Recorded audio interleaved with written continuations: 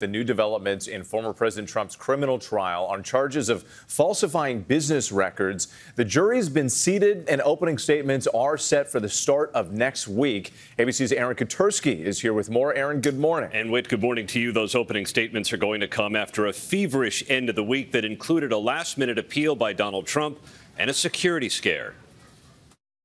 This morning, a full 12-person jury and 6 alternates have been sworn in to hear Donald Trump's landmark criminal trial. Trump was seated in court when, in the park across the street, a man set himself on fire. It was so fast that no one could do anything about it. Police said 37-year-old Max Azzarello had arrived in New York earlier in the week from Florida. He doused himself with an accelerant after tossing leaflets into the air. The pamphlets seem to be propaganda-based, almost like a conspiracy theory type of pamphlet. Police said they would reassess security around the courthouse with opening statements set to begin on Monday. Even potential jurors feeling the intensity of the trial. One breaking down in tears, saying, "I feel so nervous and anxious right now. I'm sorry, I thought I could do this." She was excused.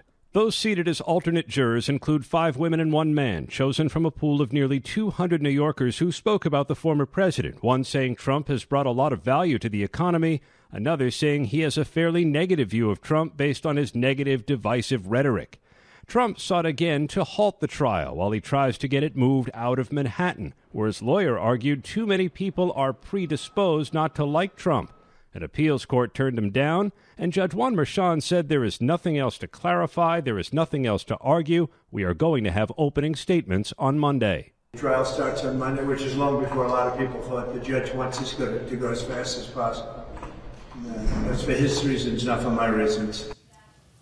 Leaving court at the end of his first week as a criminal defendant, Trump said again he plans to testify at trial.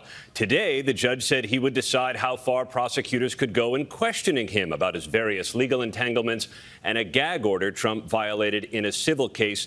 Whit, we should tell you this morning the man who set himself on fire outside court has died. Oh, just upsetting news there. We know all of this getting started on Monday now. Do we have a sense of who the first witness could be? We really don't, because prosecutors refuse to say. They feared if they revealed the name, Trump would only go on the verbal attack against that person.